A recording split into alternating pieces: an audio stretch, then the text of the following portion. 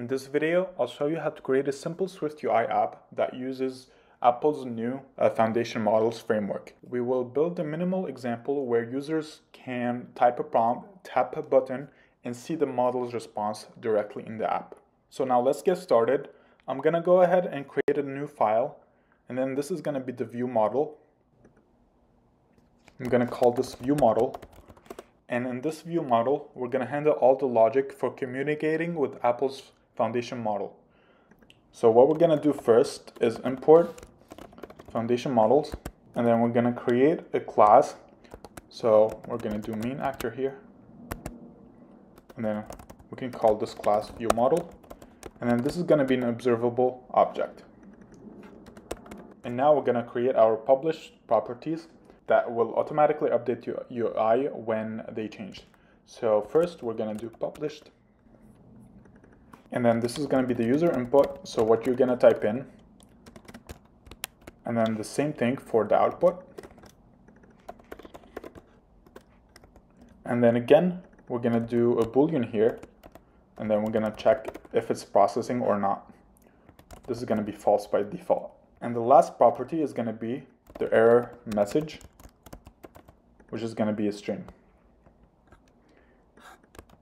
And then this is gonna be optional. Now, let's see what the error,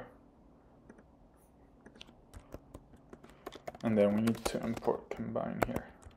That will work. And now let's create the model. So it's gonna be private let model equals system language model dot default. This gives us access to Apple's built-in model used for on-device intelligence. And now we're gonna create the function that's gonna run the model. So we can call it run model here. And then it's gonna be an asynchronous function because it's gonna handle the interaction with the model, right? And the first thing we're gonna do is check if the model is actually available, because you could have an older version of the device you're using that doesn't support it. So we're gonna check if it's available, and then else we're gonna have the error message showcase model not available on this device. And then we're gonna return. So that way we exit out of the function early on if the model is not available. Now, if it is available, we continue here, and then we're gonna set its processing to true because we're starting to process, right? And then the error message could go back to being nil. And now we're gonna take on the prompt. So let prompt, we're gonna check if it's empty first. And then if it's empty, let's just say something like hello. So that way we do get a response. And then otherwise, we can just do user input. And now let's create the session. So let's session. That's gonna be language model session. And then here, the next thing is gonna be handling the output. So we're gonna do catch here, so we can catch any issues. And then we're gonna send the user's text to the model and wait for the response.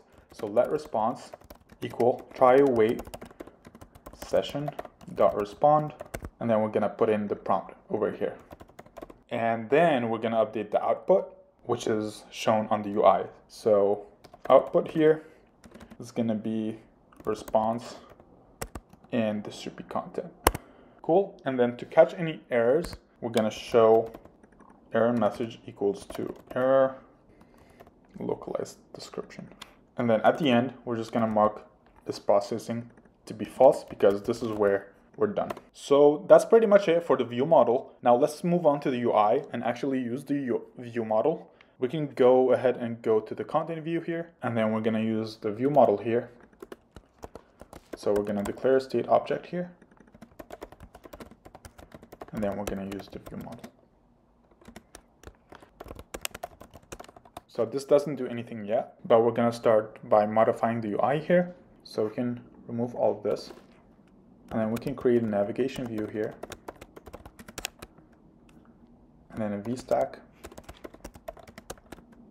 And then here we're gonna create the text editor where the user enters their prompt. So we're gonna go with text editor, text, view model dot user input. Now let's quickly run this to see how it looks like.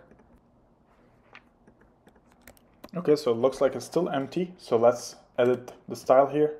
we can just do frame height for 150, and then let's add a border so we can actually see the text editor. Maybe something like opacity and then 0.25. And now let's run it. Now it should show something. Awesome. So now we can kind of see text editor here. And now let's continue and create our button here. This is gonna have a label. And then here, the button is gonna run the model asynchronously, which means we need to use a task here. And then await viewModel.run model. So once the button is clicked, we're gonna run this function, which takes us back to this, right? And now let's create the label. We can just do tab. And then what I want to do here is check if the view model is processing. And then if that's the case, we can just show progress view because it's still processing. And then next to it, we can just do run model. And now let's check how it looks. So now let's improve the styling here. We can just go with bordered prominent here. And then we're gonna actually disable it whenever it's processing. Now the next thing we're gonna do is handle any errors. So if there's any issues, we're gonna need to display that on the screen, right? So we're gonna do if let error equals viewModel.error message. So if there is an error, we're gonna show the error. And then we're gonna specify that the text color is in red here. And the last thing we're gonna do is showcase the output, right? Now, considering the output might be big, we're gonna use the scroll view here. So you can scroll through the output and then it's gonna be text. So view model and then output. And then we're gonna add some padding here. And then some small touches we can do for the UI is add a spacer here, add some padding in general for the VStack, and then add a navigation title. We can just say demo here. Now let's run this and see how it looks like. Cool, so this looks good. Now let's actually try to use this and type in something. Now before we do anything and type in an actual input, if you recall, we went and go to view model. You see here that an empty user input is gonna be the same as hello. So if I just run the model here, it's just gonna say hello, how can I assist you as the output. But now let's see if I can ask it to do something. Let's actually ask it what is SwiftUI and then run the model. And you can see here the progress indicator that we added earlier. And now you can see the whole response from the framework, and then you can scroll down and see everything. And now let's try something else. Let's say you want to summarize or rewrite something.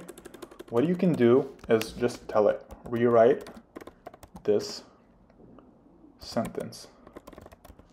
And then let's copy what's actually on the screen. So SwiftUI is a user interface framework developed by Apple for building user interfaces for iOS, macOS, watchOS, and tvOS. And now let's run the model.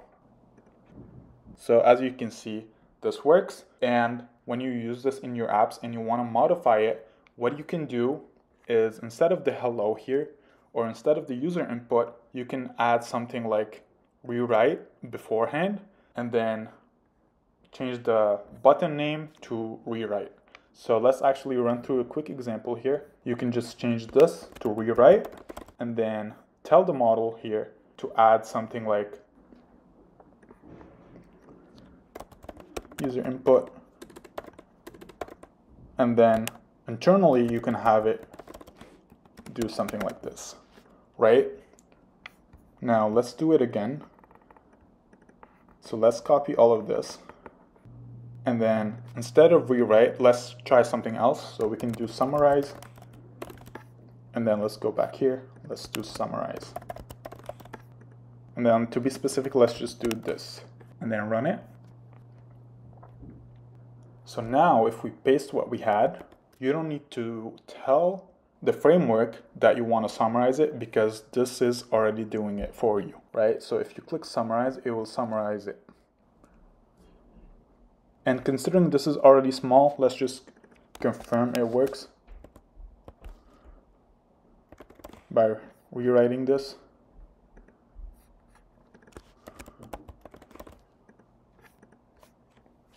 So this should work as well. And that's pretty much it for this video. So we covered a very simple, minimal app that uses the foundation models in SwiftUI. So from now on, you can actually use this in your own app and modify it however you like. Thank you for watching.